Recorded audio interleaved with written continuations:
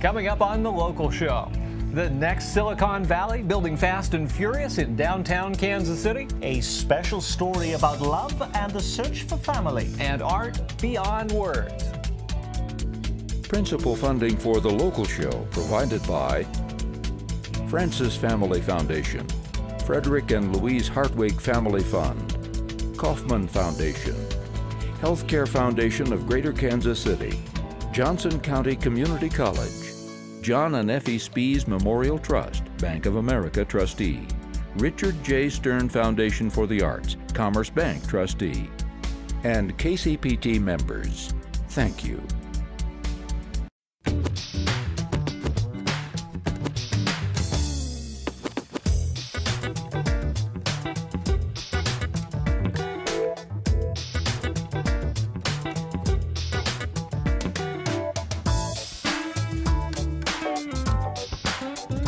Hello, I'm Randy Mason. And I'm Nick Haynes. Welcome to The Local Show. There's a lot of attention being paid right now, both locally and nationally, to building our economy through technology. Startup America, for example. Of course, with the arrival of Google Fiber, it's been a particularly hot topic in Kansas City lately. While tech companies have been popping up all across the metro, there's a noticeable cluster developing in the vicinity of downtown and the crossroads.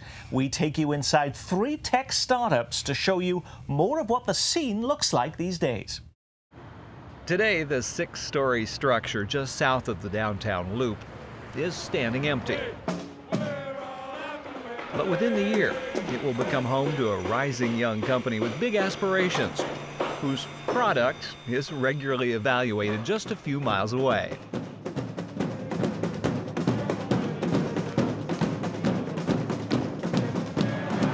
Anytime that 19,000 fans gather to watch Kansas City's hottest sports franchise in action is also a time that Asim Pasha anticipates greatly. This is the night I've been looking forward to because this is about the energy, the excitement, the experience that we're going to put together today. I'm absolutely ready. But it's more than just the game on the field that Asim and his son are watching. As Sporting KC's tech guru, he's in charge of all the digital extras that make this one of the world's most innovative sports venues. I have people sitting in the control room back there because like when I walk around, people, hey, Asim, this is not working, and they get going on. At the core of it all is the wireless network they've installed out here. HD Wi-Fi. 200 routers around the park that ensure constant connectivity to deliver the kind of interactive fan experience they believe today's ticket buyers have come to expect. This technology everywhere approach has a name, Fan 360. And Sporting Innovations, the tech startup within the sports club, is selling it to clients worldwide. Fan 360 is an integrated software platform covering ticket sales to targeted ads, concession specials to video on demand. All this interactivity tracked and monitored on site in what they called the command center, then analyzed and refined before the next game rolls around. High-tech innovators taking an idea and making something from it is nothing new for the Metro. Fortune 500 companies like Sprint, Garmin, and Cerner all started here and stayed. In fact, 2 of Sporting's owners, Cliff Illig and Neil Patterson, came from the IT realm. Obviously, their backgrounds in creating Cerner and being very disruptive in the healthcare IT space was something that they challenged us around the sports side and said, you know, we've got this really great living lab, we've got this opportunity that's different than really any other sports team out there, so let's go after it. This is a map of the venue, so you can like pinch and zoom, right? You may not care about ATMs, but you might care where a bathroom is. You might care where a handicap access is. You might care where a certain restaurant is or where you can buy beer. Hi, what can I get you? To really deliver an experience on mobile that you want, we have to know a lot about you and learn a lot about you. And that data is key for us to be able to do that. A different fan or a different day or a different Like game. the average age of Sporting's season ticket holders, 29, the workforce here skews young. They know what their peers want, and they're tech savvy enough to spot cutting-edge ways to deliver it best. You know, like if we have the final 3 days of prod testing, we wanted that information in prod. They're the people who understand how they do it, and they understand the generation better than anybody else does. I think it's the right way to go after it. Do you look at other sporting franchises and think, guys are dinosaurs? Yes, but I don't want to mention. Because there's some very established industry players who look at the industry a certain way, and the change is not in their mantra yet. But believe it or not, they're changing too. The baby boomers are moving out. The new generation that's being raised, they don't understand the world of paper and pencil. This industry is ripe for innovation at its roots. In less than 2 years, Fan 360 is playing in 15 venues from Germany to Brazil. And sporting's expanding here at home as well, investing $20 million on the edge of the Crossroads to renovate the old Hanna Rubber building, where, as it turns out, soccer balls were once manufactured. We wanted a place that we thought could be attractive to the sort of demographic that we're looking for within our company. You know, just spending some time down here in the Crossroads as we have over the course of the last year and a half, it's been really energizing for our people. And for me, it kind of reminds me of the days of being back in San Francisco and Chicago and places like that. So I like it personally, but I also know that our associate population is really fond of this environment, so we wanted to do everything we could to foster that. Growing up on the internet, you think about the world very differently. Everyone's connected. Adam Arredondo, one of the team members at KC Startup Village, is part of that next generation of entrepreneurs. Nimble, collaborative, not afraid to fail. It's no coincidence that many find a fit within the city's creative core and the co-working spaces that have begun to pop up. With Officeport, with Think Big, which is just 2 blocks over, the heartbeat started. Now it's kind of spreading. Kansas City is blessed with a downtown ringed by affordable spaces, where a number of high-tech neighborhoods have emerged. West Bottoms, River Market, and across state line. Not only innovating, but interacting. Through programs like the Kauffman Foundation's 1 Million Cups. What's the plan to bridge the gap? Bill Gates has a program where these weekly Wednesday meetups get people with ideas percolating together. 6 months away from In just 8 months, attendance has risen from 12 to nearly 200. Eventually you get to the point where you're walking down the street and you see other innovators, other startup guys. Those meetings, those unplanned meetings are kind of what lead to great ideas, what lead to partnerships, what lead to collaboration. The wild card here, of course, is Google Fiber. In a city that's learning how to change its view of economic development from building buildings to developing talent, Google's potential is enormous. And it's kept Mike Burke working overtime to make sure we take full advantage while we can. We have a window of time where we have a competitive advantage over the rest of the world. Kansas City is our first city. Congratulations. Just having high-speed fiber doesn't get you where you need to go. It's what we as a community can come together to make happen. Something like Launch KC, a new initiative from the city's EDC and the Downtown Council, offering some real-world tools to equip young businesses in the tech sector, with things like reduced rent, access to Wi-Fi and mentoring, even a proof of concept center. Building the next Silicon Valley won't happen overnight, but with each success comes more momentum. We're very much a supportive community. Everyone knows how hard it is to break through and have that big break. And when somebody else does, it's kind of a win for the whole scene.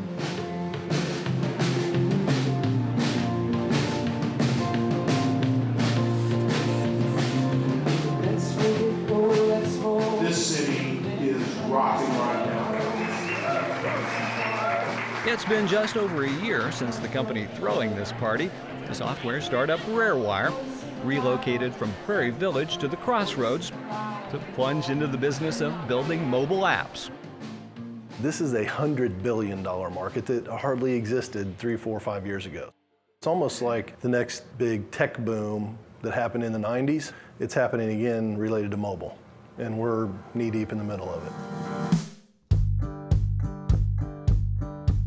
It was a leap of faith.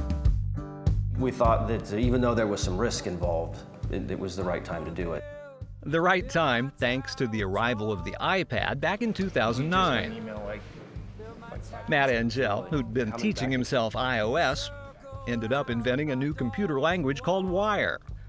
Then he and Kirk started targeting certain industries, like publishing, they felt might benefit from it. The pitch was going to be, send us a PDF file and we'll turn it into an app in 24 hours.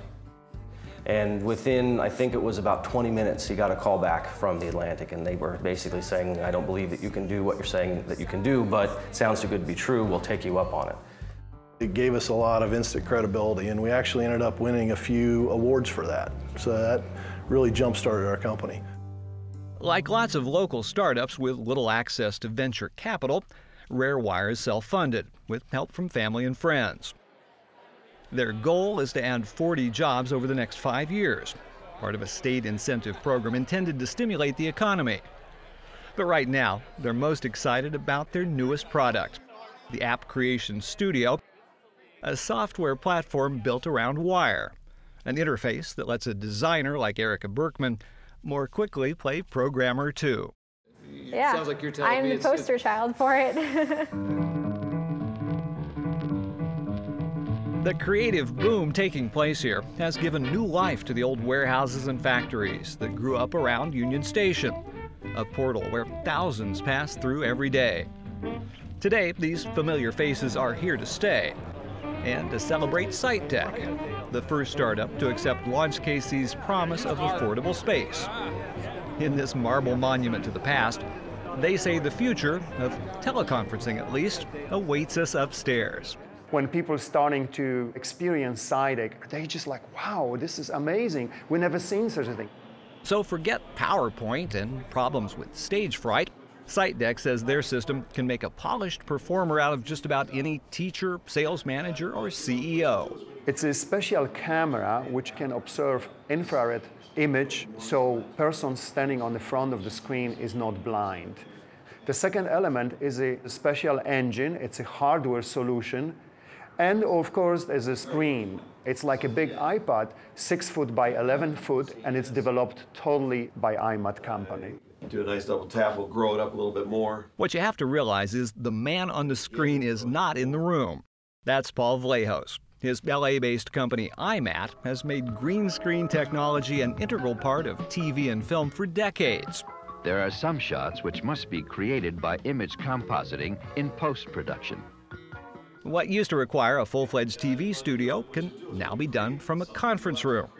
Well, I want to welcome you to Kansas City. Can we have the... Paul may be talking from the coast. What am I pointing at? The Adobe Photoshop. Just check it. But we can still touch, point, play, even fist bump the same graphics and visual details in real time from up to 4 different locations. I come from a different kind of business than most people like at Cisco or Tandberg. Our orientation is from building tools that are used by the entertainment industry. Putting out some Hollywood magic to make meetings more lively was the original plan for SiteDeck. We're looking at the exact same file, so I can come over here. But already Paul's vision for it is beginning to broaden, thanks to discussions with Kansas City companies like HNTB. Constantly looking for new technologies to help us. Who see an incredible tool for architects and engineers. That kind of freewheeling give and take, which can ultimately make a product more commercially viable, should soon become even more common here at the station, thanks to the new digital sandbox proof of performance center that UMKC's Block School is about to open. The festivities drew what could only be called an A-list crowd. And I can tell by the energy in this room that no one here needs to be sold on the importance of this unique, innovative project. A $1 million I-6 Challenge grant got all this started, part of the federal push to build an economy that will last. Though at this point it's largely symbolic, shifting the focus here from transportation to innovation sends serious signals that for Kansas City, tech is becoming more than just talk. My nightmare is waking up in 3 or 4 years and seeing Austin, Chicago, Denver are now Google cities, and that Kansas City didn't take full advantage of what it had. What we've accomplished nationally in terms of taking advantage of it can be the template for the rest of the country.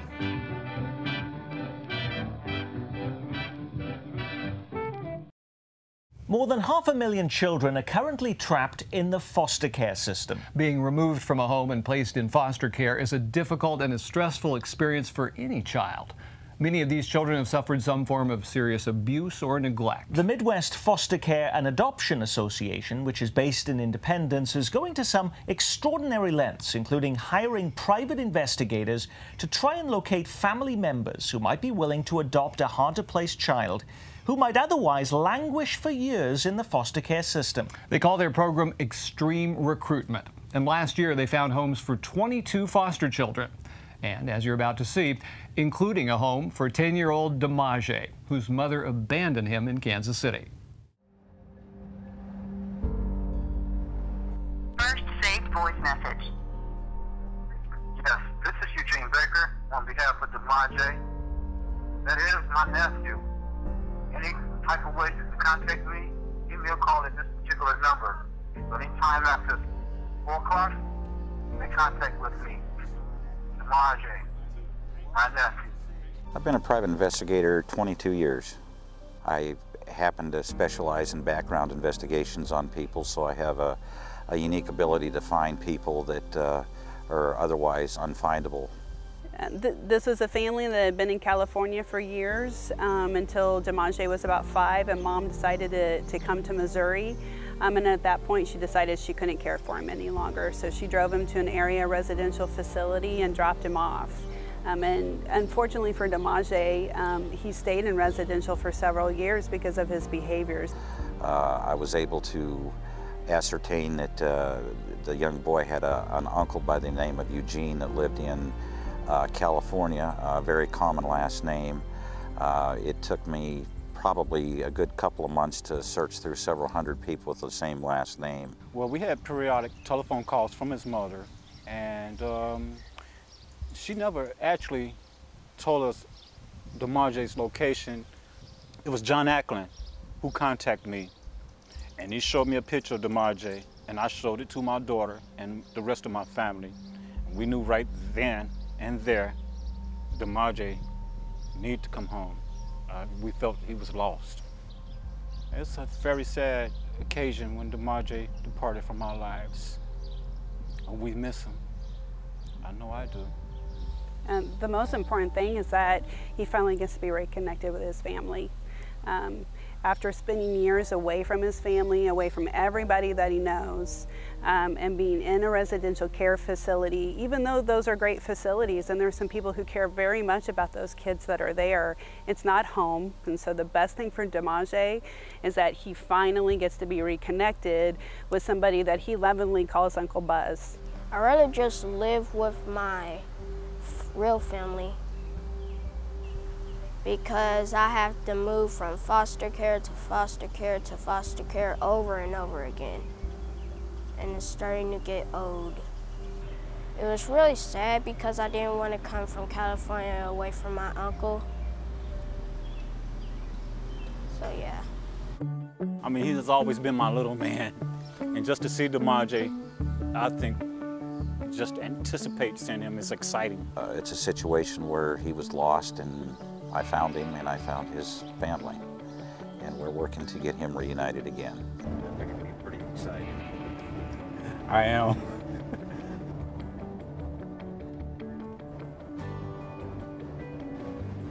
There's Damaje right there. I got him go. He's coming.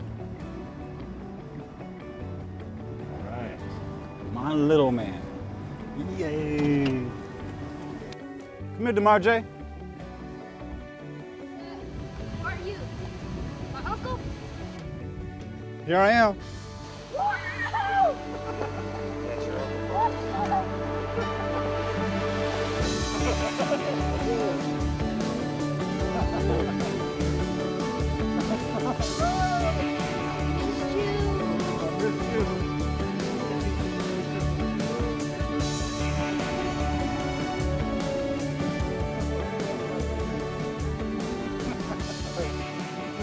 Oh, you cornball. Oh, look at Damaje. I knew you would be here. You know I would. I would let you down. It was great. I was very happy that I was able to make this connection, and I prayed and hoped that we could get these people together, and it's happened. Extreme Recruitment is an intensive, focused effort to work diligently, quickly, efficiently to try to find relatives or kin for children who are in foster care who have no options for permanency identified. You know, Jackson County has over 1,200 kids in foster care. Some of those kids are already placed with relatives. This program, Extreme Recruitment, is needed for those kids so that we can really dive into some of those family genealograms and try to figure out who they are, where they came from, and can we get them connected back to where they belong. Everybody has to have a family. Everybody needs to know who their family is. And when somebody that has not had their family for many years or has never known them and then suddenly realizes they have a family out there that cares for them and loves them, the whole picture becomes something that is just phenomenal. It's the greatest feeling in the world to do something like that. The Midwest Foster Care and Adoption Association says they hope to find homes for 40 children this year as part of their Extreme Recruitment program. You can learn more at thelocalshow.org. That segment was produced by Brian Shepard at LINK, a KCPT partner organization which works to improve the lives of children and families in the Kansas City region.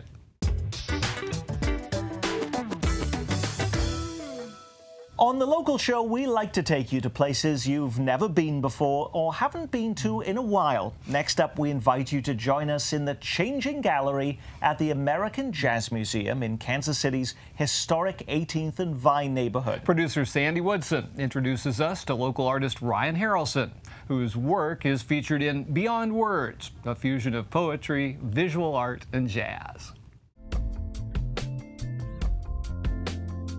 Well, the name of the piece is called The Briar Patch, and it's based on this old Southern folk tales, parables about a clever rabbit who's always succeeding in getting himself out of tight situations with this fox and this bear that's always trying to get him to eat him. The reason that I know of this story is because one of my favorite hip-hop artists, Devin the Dude, has a song called The Briar Patch. So I was listening to this song, and he's pretty clever. He's a pretty clever artist, so like he's got this song, and it's like, please don't throw me in the briar patch. The briar patch. No, don't throw me in the briar patch. You can cut off all my toes, but not the briar patch. And like, and you listen to the words, and I started researching like Briar Patch. All right, you know, and then I came across these cartoons. Because, I mean, in good contemporary art, I think there are references and like little holes like that, little things that you can like look and find more than just a beat, you know, that'll lead you to something else. First met Ryan Harrelson at America Now and Here, and this was a national art project that was looking at the identity of America in a post 9/11 context. And I met Ryan. He had some artwork as part of the exhibit that they had at the Lady Volkus Gallery, and I just thought his work was really exciting. And I was looking forward to an opportunity to work with him, and I knew that we had this space here, and my hope was that one day we would have his work in our Changing Gallery here at the American Jazz Museum. Beyond Words, a fusion of poetry, visual art, and jazz. The idea for this exhibit really came from visual poetry. And visual poems are poems that are, the way that they're laid out, offer some additional meaning, or it's done in some way that's really compelling. And so I thought it would be cool if we had an exhibit that had visual poems on display. And so I ran the idea by our visiting curator, Miss Sunny Ruffin, who thought it was really cool, but also thought it would be cool to incorporate the work of visual artists who somehow employ text in their work. The name of this piece is Inside the Outside Box. I make things based on kind of where I'm at, and at the time I felt like, I guess, I was inside of a box that was outside of the norm. You know, like not really escaping from being independent of anything, but I'm just in a different box. I like the fact that there are messages that he's communicating with his work. There's always something that he's exploring that I think is really worth talking about. When I was working on this piece along with the runaway slave figure here, those were slave quilt patterns that I was looking at the time. So There's all different types, patterns that would tell people they needed to hop a train or they needed to go in a path that wasn't direct. What caused that to be necessary in the first place? People lacking the ability to read and write, you know, people needing to covertly get a message across. So I thought that that was a cool way of using pattern. The incredible level of detail and layers that are in his work. No matter how many times I look at his paintings, I always discover something new. Yeah, there's a lot of different symbols in here, and I guess that's kind of what it is, in a way, my quilt. The exhibit Beyond Words runs through April 26th at the Changing Gallery at the American Jazz Museum at 18th and Vine. And finally this week, you didn't get to see them pick up their Grammys during the big primetime telecast over the weekend, but congratulations are in order for the Kansas City Chorale, who snagged 2 Grammys in Sunday's pre-show awards. The Chorale's 2012 album, Life and Breath, choral works by Renee Clausen, received Grammy Awards for Best Choral Performance and Best Engineered Classical Record. We leave you this week with the Chorale in words and music.